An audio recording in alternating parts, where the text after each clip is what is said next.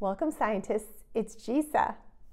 And my buddy Corona is here again to join us in a story called A Germ's Journey. And remember, if you haven't already listened to our germs versus soap and our coronavirus lesson, be sure to watch those on our YouTube channel. A Germ's Journey, written by Thom Rooke and illustrated by Tony Trimmer. This is Rudy. Rudy feels rotten. He has a cold. Colds are caused by tiny creatures called germs. And right now, millions of germs are living inside Rudy's nose. Many types of germs can make you sick. Examples include bacteria, mold, fungi, and viruses. Colds are usually caused by viruses called rhinoviruses. And right now, friends, the reason why we are all home and being extra careful is because the coronavirus is going around and it is highly, highly, highly contagious, more contagious than the regular cold that we get every year. The cold germs inside Rudy's nose are multiplying. They're running out of room and need a new home. Another nice warm nose would be perfect. Pardon me, crowded, isn't it? Let's blow out of this place. The germs tickle Rudy's nose and trigger what's going to happen?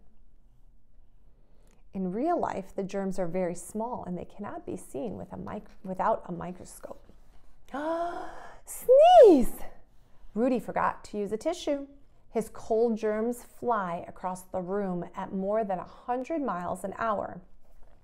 I can fly! Best ride ever! Whee! A few germs land on Ernie, but skin acts like a suit of armor. It protects against harm. The germs won't find a new home there. Healthy skin keeps germs out, but germs can sneak into the body through cuts, scrapes, or cracks in the skin. Most germs enter through a person's mouth or nose, which is why, friends, we are wearing our masks. And the proper way to wear your mask is over your mouth and your nose. Rudy's germs continue to fall on everything in the room, including Brenda's candy. Brenda can't see the germs and she's hungry. Are the germs going to make her sick? What do you guys think? I think we found a new place to party. Not today. Brenda peels off the wrapper and throws it away. The germs wind up in the trash, not in her mouth. Was it something we said? Germs that land on floors, desks, or tissues usually dry up quickly and die, but some germs can live on objects for several days. Eve is going to give an apple to her teacher. Apples are supposed to be healthy snacks, but this one might make Eve's teacher sick. An apple a day keeps the germies away. Wait, Eve's teacher washes her apple before she eats it. The germs roll off and swirl down the drain. Soap kills germs, so do hand sanitizers and antiseptics, such as rubbing alcohol.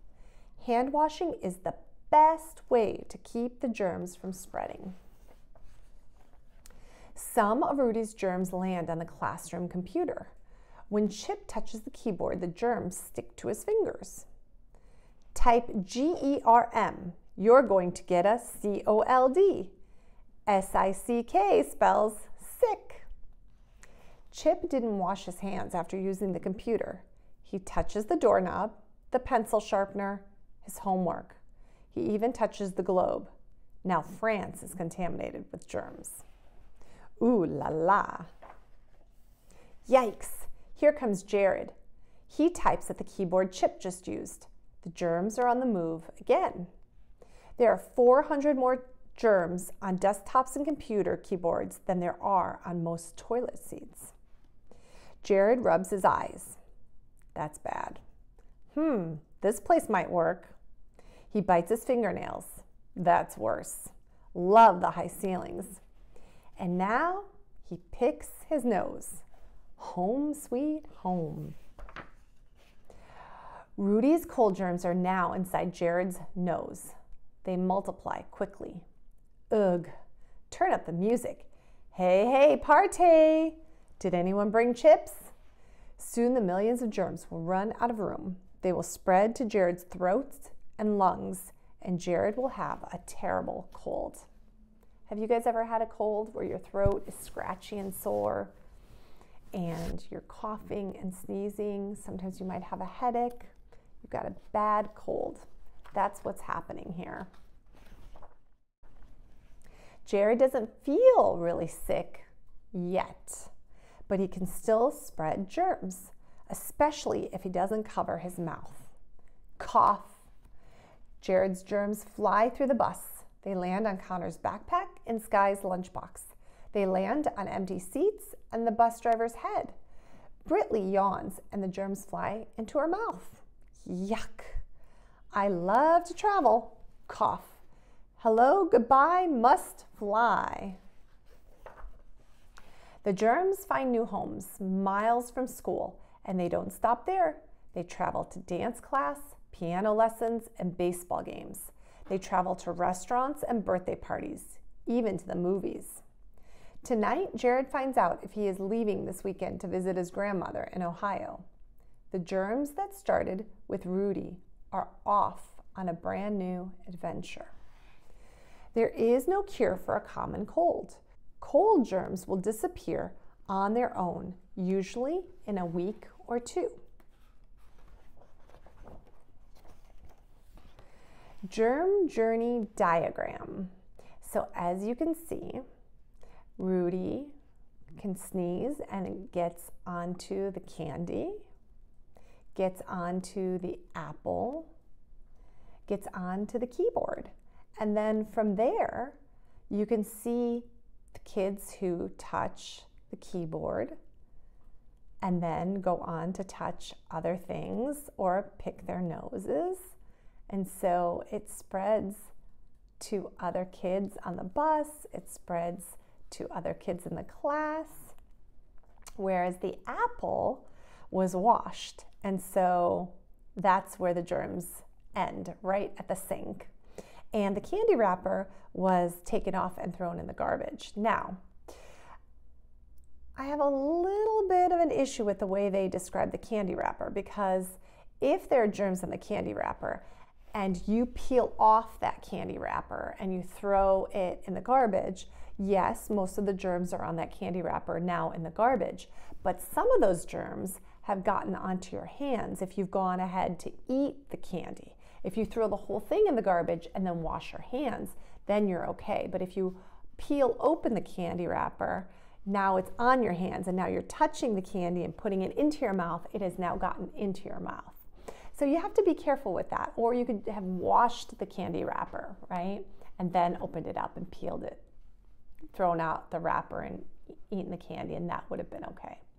So the point of the story is, remember to always wash your hands before you stick your hands in your nose, your mouth, your eyes. Remember to wash your hands before you eat. And if somebody sneezes or coughs or sticks their hand in their nose or mouth and then touches something of yours or touches something you're about to touch, like a doorknob or a computer, make sure that you wash your hands and you wash off that surface, or you have an adult help you wash off that surface. Stay safe and healthy, and remember to support our channel by liking and subscribing. We'll see you next time.